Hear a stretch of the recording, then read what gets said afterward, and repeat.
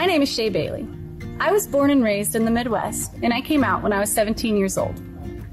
I moved to the amazing state of Oregon in 2008, and I met my wife in 2016. We were married last year, and I started RE/MAX in February of this year. NAGLREP has provided me with a sense of community and a career where I wasn't sure how my gayness would be looked at by my coworkers or clients.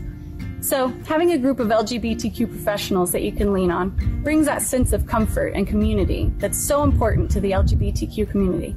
Everybody needs a safe place to lay their head at night. It shouldn't matter what your family looks like. No two families are the same, nor should they be.